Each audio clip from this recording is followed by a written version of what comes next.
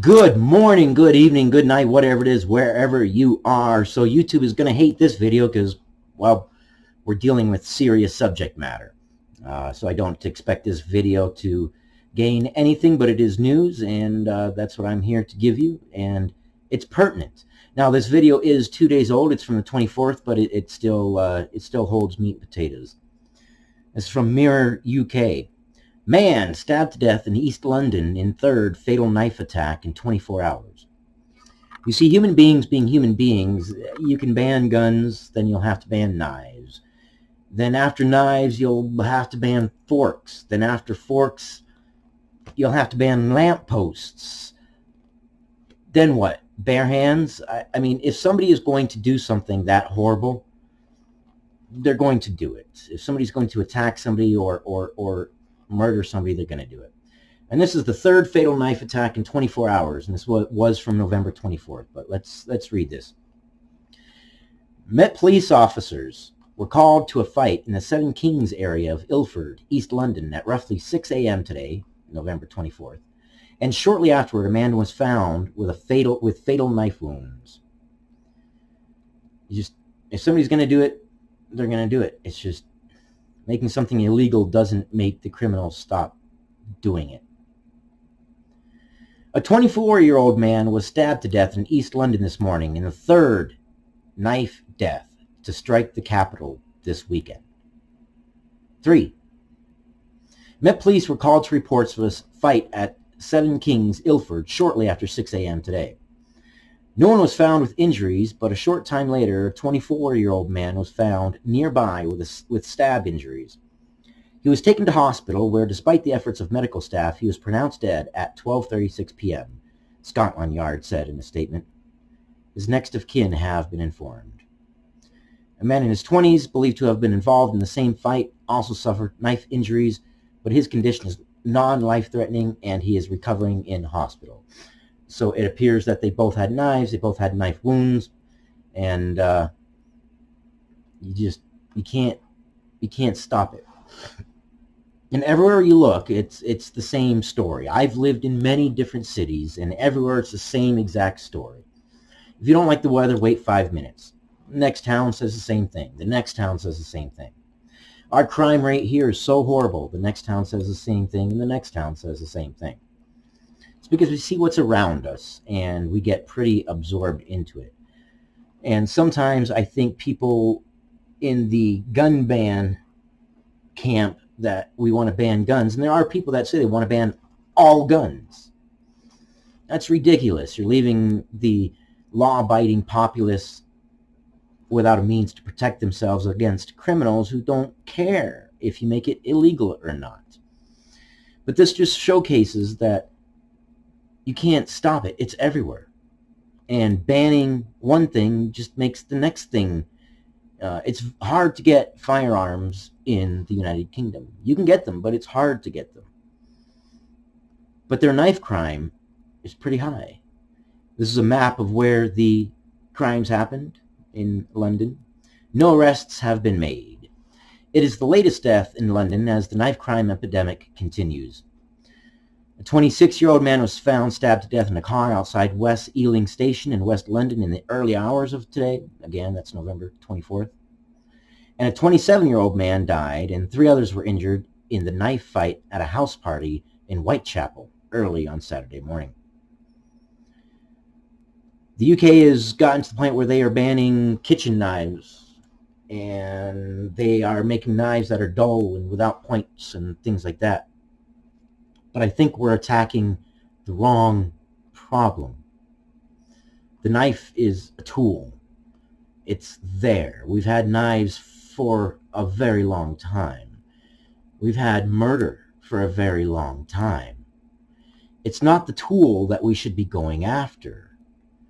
It's the why. It's what makes it happen. What makes the person tick. What can we do to affect the human portion of it, the environmental portion of it, the societal portion of it that says, hey, you know, I'm mad and I'm upset and I'm going to go take it out violently.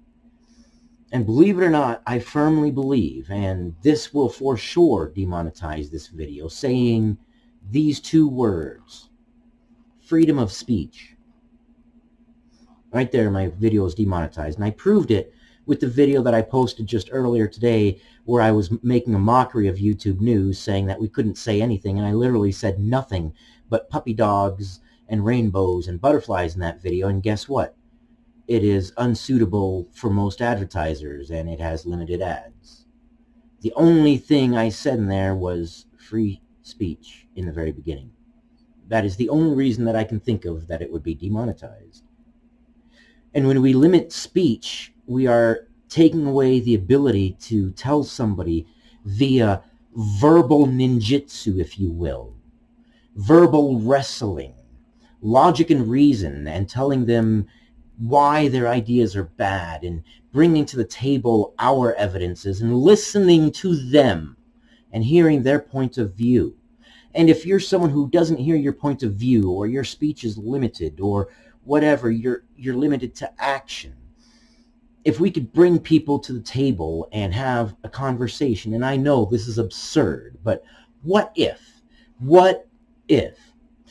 we got to a point where we could bring two opposing gangs together at a debate table and verbally work out the differences, have a verbal battle, one that's based in fact and reason. I know, it's absurd to even think that we could get to that point, but, you know, I mean, what if we could? Well, the more you limit speech, the more you're limiting the capabilities of somebody to be able to even try to attempt to do that. And that includes listening to the other side. And we are all guilty of it. We all want to be right. We all have our biases. I don't like violence of any kind, of any sort. But the knife fights and the fatal knife stabbings are just an indicator of it is not the tool that you go after that really makes the difference. I have never in my life seen a gun jump off a table and shoot someone. I have never in my life seen a knife fly off the shelf and repeatedly stab somebody. I have seen humans do that. So then do we go after the tool, or do we go after the human? Do we try to stop it by banning the tool?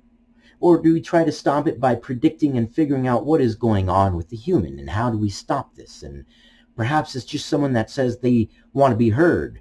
Maybe, hey, what is your opinion? Why are you so upset? What is going on? And how can we take care of it in a non-violent manner? And it sucks that just by covering this topic, just by having this point of view, this video is going to be demonetized. This channel is drowning. And I am spending my own personal money to keep it afloat as best I can, but it is drowning. It is just drowning. I feel like YouTube is rubber stamping it for failure because reasons.